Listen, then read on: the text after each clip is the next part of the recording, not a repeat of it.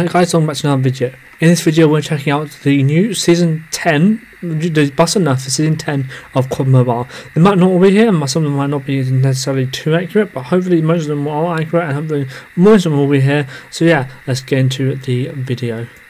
Today's setup goes to Diverse with a little dot at the end. They will be on the screen here and down below in the description. Make sure to support the content. I do like the content. Make sure to like and subscribe. Turn on their post notifications, turn on my post notifications. Subscribe to them, like their videos, support their channel, watch their content. And yeah, let's get into the video. Okay, so here you can see the Buffs and Nerfs. So the M16 will get a new signature, new signature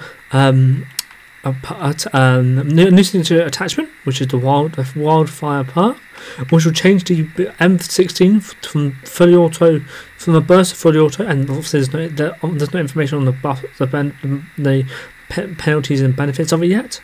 Then for the AK-47, it also got a buff. It was improved the recoil of the first few shots and improved the sprint to fire delay. So I'm guessing that this is going to help the 5.45 mag, I think it is. The RUS got an improved range and improved ADS bullet spread accuracy, so that's going to be very. They did obviously have better range, better at range here.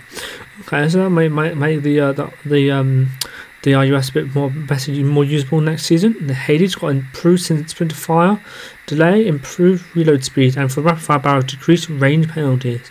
Okay, so that's going to make the Hades actually a decent gun next year. So it got next season, even not next year, because it got a significant buff this year, which still made it a pretty average weapon. Which made it a pretty average weapon instead of a bad weapon, and then this buff might make it an actual viable weapon.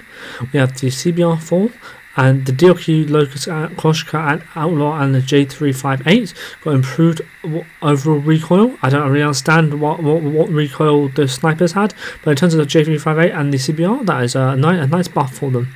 The PP Bison got adjusted damage, improved chest multipliers, added lower and upper hand multipliers, and adjusted range. So I'm guessing this will make the PP Bison actually more viable next season, as it never wasn't viable, but it's going to make it even better next season. So we might have a PP Bison Hades RUS meta next year.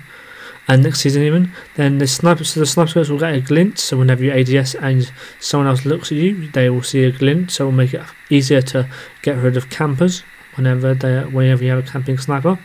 Then the ZRG, I'm pretty sure most people saw this nerf coming. I had the mag capacity just reduced, and the anti-vehicle ammo, this is one that needed a nerf, plus ADS speed penalties and plus reload speed penalties, kind of making it similar to the after nerf Arctic 50 reload, where it may mean that less people want to use the anti-vehicle mag, I guess. Then we have the ASM10. Oh wow, the Branson barrel has barely been released as well. Add negative leg multipliers, range boost removed, increase ADS movement speed penalties, and add movement speed penalties. Damn, that's a big nerf. No one's going to want to use that anymore. It was one of those OP. It was one of the nicest attachments, and people actually would use it, but we barely got to use it at all. That's unfortunate. The QQ9 is another one that no one really wanted. Another buff that not nerf even no one really wanted. Reduced damage, and then for the one exposure we have got reduced range boost, and for the 45 round mag we have added ADS speed penalties. That's unfortunate. QQ9 is, as you guys probably know, is one of my favourite weapons, so it's just sad to see it probably move out of the meta. Okay, so the throwing direction and trajectory is now a straight line, so I'm guessing this will probably make it easier to aim, and like it will probably have better range as well. So I don't think it'll make it overpowered, but it'll make it more usable, I guess. Tactical equipment added the ability to throw tactical from the left hand. I don't know what what change that's going to have really. Okay, this is good. They've reduced the purifier. They've reduced the usage of the duration. They've reduced the usage duration of the purifier again, so they did that last season. Didn't really do much. Hopefully, it will be a somewhat more significant reduction in the use time. Then we have the reactor core, reducing radiation damage. Okay, the reactor core is really annoying and like hard point and domination games, so I'm glad to see this one go. But then they've buffed some of the most annoying ones ever, like the hive is basically sending out a whole bunch of trip mines. Basically, the trap duration will even after. So this is annoying now, and damage increase as well. That's gonna make the hive broken, because at least if the player died, then all that hives left. But now that they, and with the increased damage, it's going to make the hive really broken next season, I guess. Especially with hard points and stuff, you're actually going to have to shoot the hives before you're able to go on hard points. And the bull charge, I always hated the bull charge. Will still be in use even if the player hits an object other than the enemy player. What? Oh, that was actually that made the bull charge actually kind of balanced. Was the fact that if you hit something other than it would like break. That's and the area damage is going to make it so broken.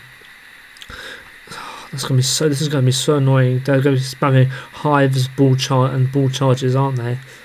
Oh, that's going to be so, like, if you're down, if you've got the bull charge and there's a small corridor, you charge straight down that with no penalties. Ballistic shield, able to stand against explosions.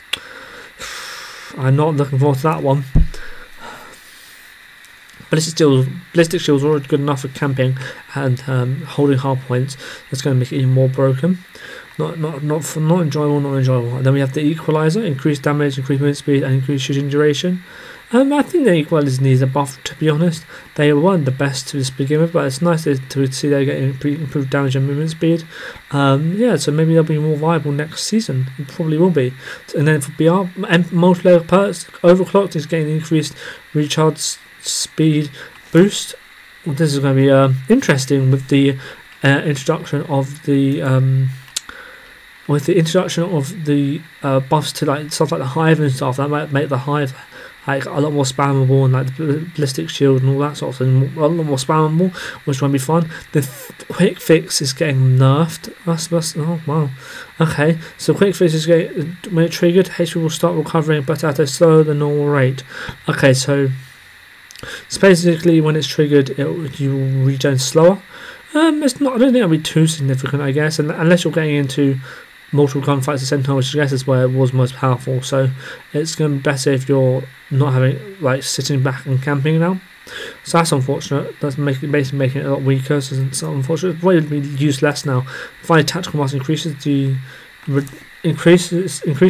reduction of enemy tactical equipment under effect situation. That's decent, I would say. Tactical mask.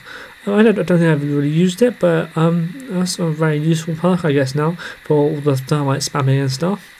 And then we have alert, increased footsteps, hearing, and footstep hearing radius. That could be very good for S&D. That could be very, very good. So we'll probably see that more in this in ranked S&D. And finally, BR, the Jackal's reduced HP.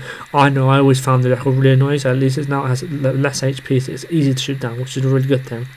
Okay, then as you can see on the side here, there are a couple of buffs and nerfs that got left off. So the switchblade, unfortunately, is getting a damage and range decrease and an ADS bullet spread accuracy decrease. That's good because the switchblade was so broken. It's been broken for a while now, so it's going to be out of the meta finally. That's going to be really nice. No switchblades back, and then the gravity vortex gun no longer affects the user. I always hated when I kill myself with the gravity vortex gun. So that is might be slightly overpowered, but still I would say a decent buff, I would say. Okay.